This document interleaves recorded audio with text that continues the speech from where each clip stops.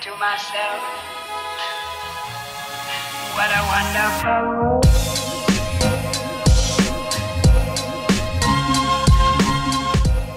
Hello beautiful people, and welcome to my YouTube channel. If you're new here, if you're a returning subscriber, welcome back. Today I will be reviewing the second portion of the watercolor Arteza bundle, the real 24-pack brush pens that are compatible with a water brush pen that is included. All the other supplies that I'll be using today will be listed down below in the description box if you're ever curious about what I'm using aside from the watercolor brush pens.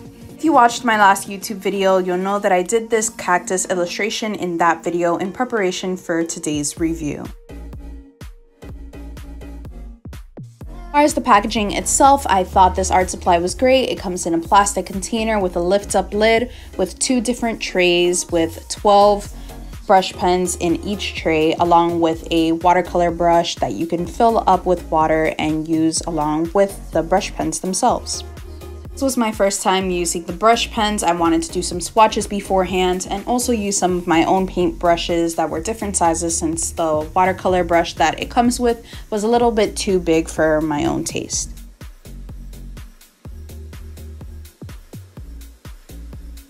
As far as technique, I used a lot of different techniques, one being putting the brush directly on paper and adding water afterwards, or lifting some of the pigment from the brush and putting it directly onto the paper with the watercolor brush, or just completely drawing with the brush itself, and just using different methods, which I thought all of them were equally successful and great. So I would recommend these brushes as far as technique, that you can use them in different methods and different ways to create different textures, shadows, highlights. I think they work for a lot of great things in watercolor art.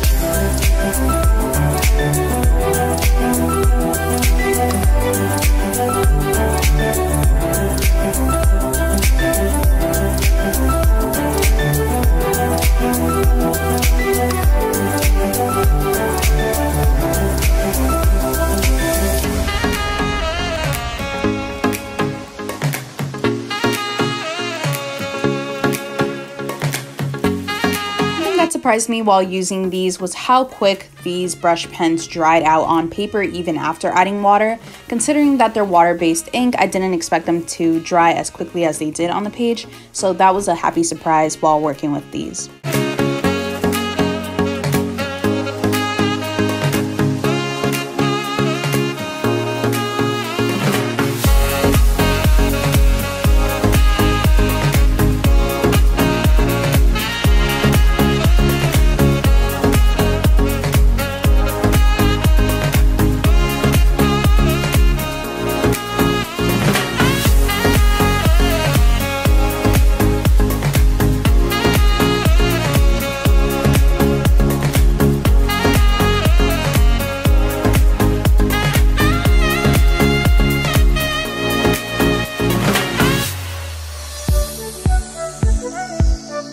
However, even though they did dry pretty quickly, I couldn't say the same for the background. When you reactivate them with water, as is probably expected, but for someone who doesn't know a lot about watercolor, I didn't expect them to blend this much.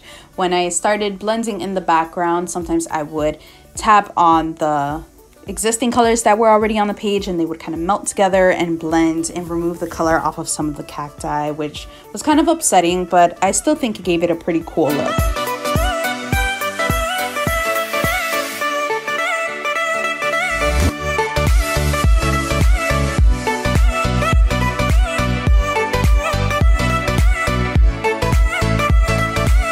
here's my finished illustration of a couple cacti in the watercolor brush pens by Arteza. All in all, I'd rate these brush pens about an 8.5, maybe a 9 if I'm being kind. As far as technique and the way they blend was very easy. I guess I'm just not advanced yet with them. But other than that, I hope you all enjoyed today's video. Remember to like, comment, share, and subscribe, and ring that notification bell so you never miss another video. See you in the next one.